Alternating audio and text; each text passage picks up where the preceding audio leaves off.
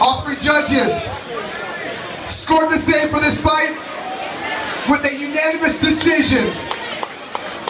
Fighting out of Victory MMA, out of the red corner, Phillips.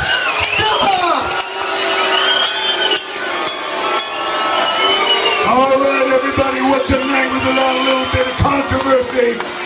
Let's give it up real quick for Fluxx Nightclub and Rudy Silva believing that MMA can take place in downtown San Diego. You know what, guys? You're entitled to your opinion. We got Phillips here.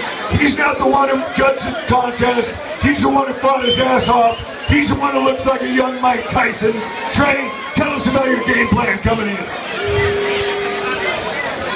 My game plan was to simply out-swing him at first and just give it all I got. I knew he couldn't handle my power. And yeah, that was basically it. And ended up turning into a grappling. So. Trey, we've got to give a shout out to Alliance MMA as well. One of the top schools in the nation.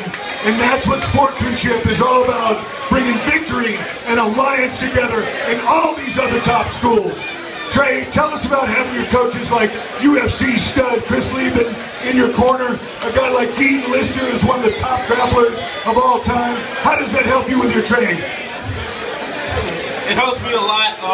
You know, grappling is sort of my weak point. It gives me more confidence coming in here. Yeah, I'd like to thank Team Crippler. That's our MMA fight team name. And my coach Steve, my striking coach, aka the Muay Thai Samurai. Dean Lister, yeah, he's helped me a lot in the past 2 weeks with my grappling and stand-up. So, Trey, an unbelievable job tonight. You've got absolute legends in your corner, but the thing is, we're all winners here. Victory, Alliance, everybody working together. Incredible fight.